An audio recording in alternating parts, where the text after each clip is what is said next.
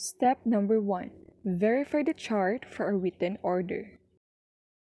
It is important to verify the client's chart for a written order before performing bed shampoo, the type of shampoo to be used, and the best time of day for the procedure. Step number 2. Gather all materials needed.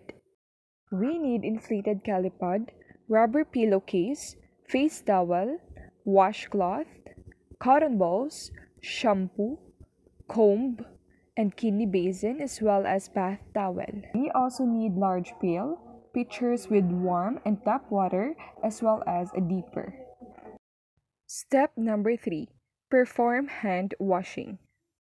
We have to wash our hands before having contact with our patient in order to reduce the number of microorganisms in our hands and reduce the risk of transmitting disease-causing microorganisms to our patients. Step number 4. Knock and introduce yourself to the client.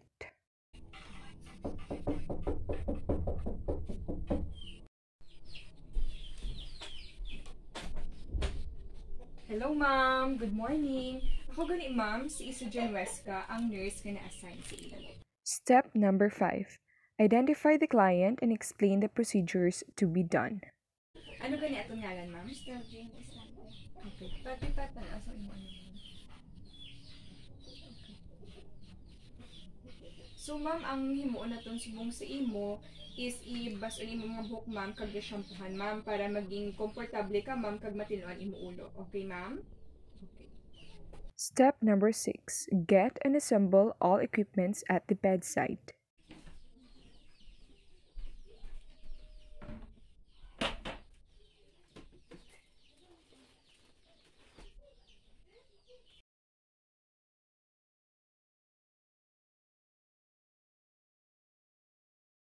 Step number 7. Provide client privacy. We need to close all sources of drafts in the room in order to lessen the loss of heat from the client through air currents. So, mamanihi, ma'am? Step number 8. Assess the client for any scalp problem and ask for thinly used shampoo products. Ma'am, pwede ka mo malantaw, ma'am, imo nga anit, ma'am? Okay.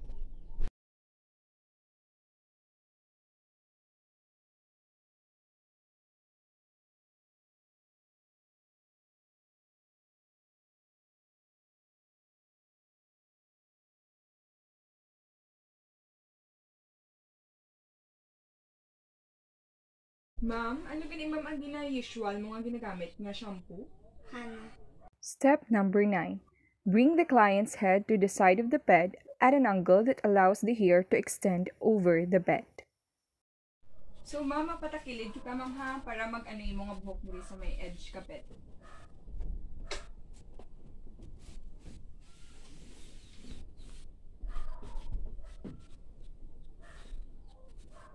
Step number 10. Protect the pillow with the rubber pillowcase and cover with bath towel. Makatunto ng imo ulo, ma'am.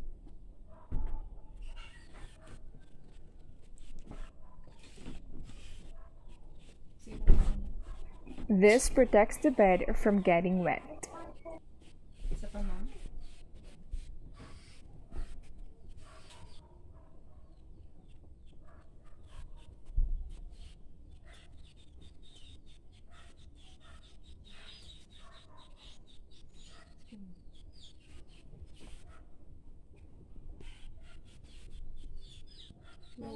Step number 11. Untie the patient's gown and pull down to shoulders. This protects the gown from getting wet.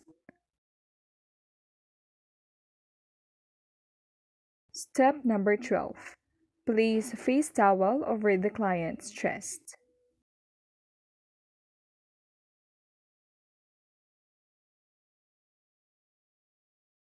This protects the client's chest from being wet.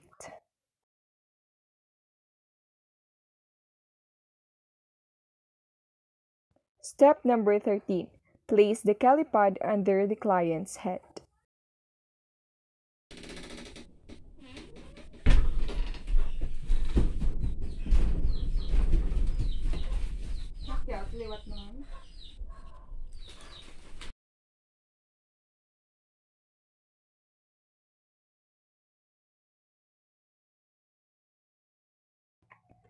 Comb the patient hair and remove any clips.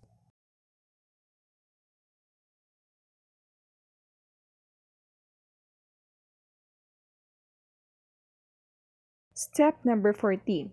Plug ears with cotton balls.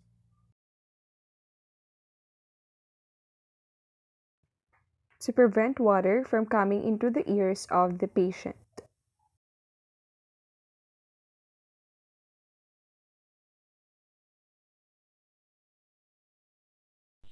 Step number 15. Place damp washcloth over the eyes. This protects the eyes from the shampoo. Step number 16. Place the pail near the head of the bed. Place the free end of calipad in the pail in order for the water to flow into it.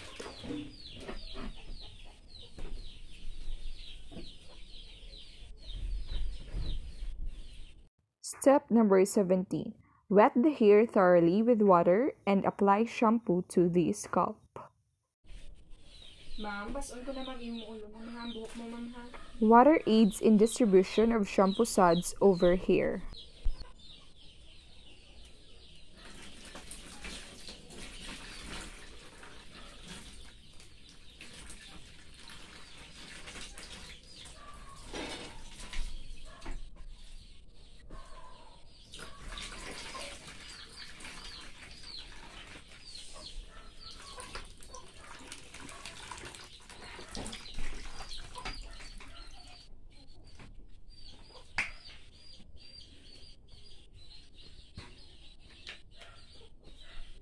Massage the scalp with the pads of a fingertip.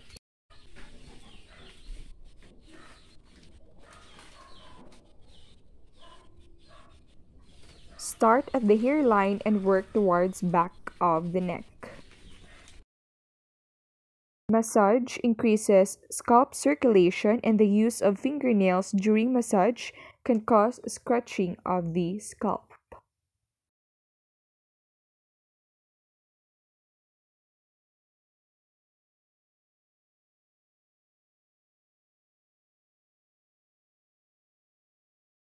Step number 18. Rinse the hair thoroughly.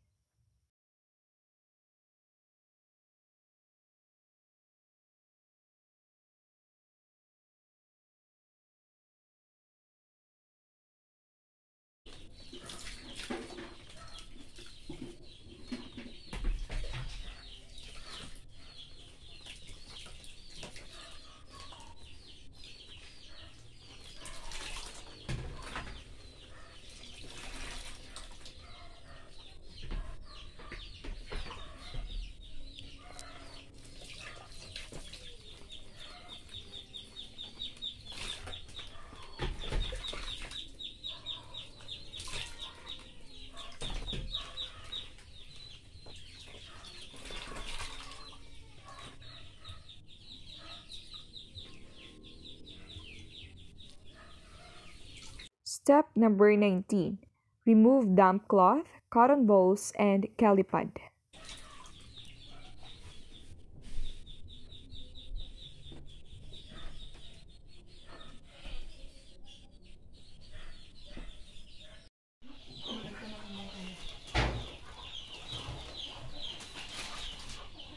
Sige, ma'am.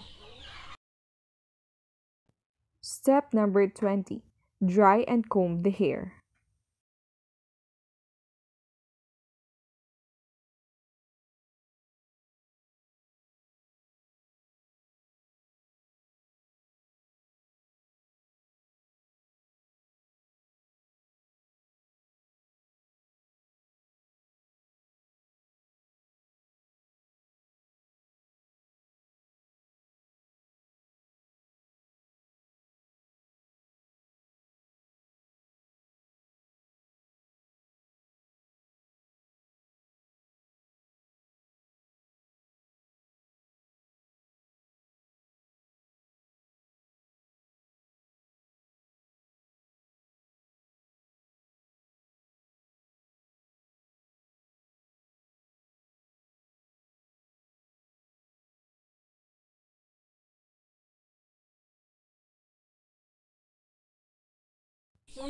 Step number 21.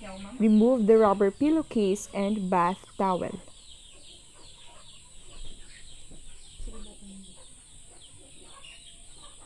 Step number 22. Remove a face towel and help client put on the gown.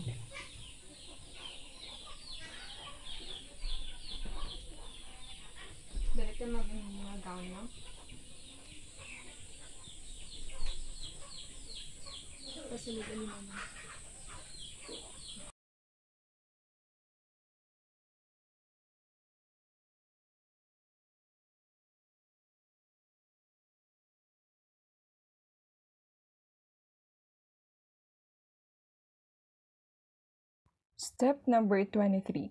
Return the client to her proper position. So, ma'am, tapos ko dyan, ma'am, balik kita, ma'am, sa dati natin na position, ma'am, ha? Okay, ma'am. Right. 1, 2, 3. Isa pa, ma'am. 1, 2, 3.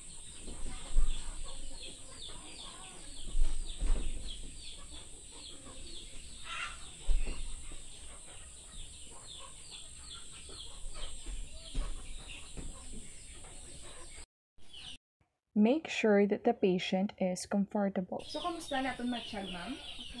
Okay ka na, ma'am. Step number 24. Tidy up the place.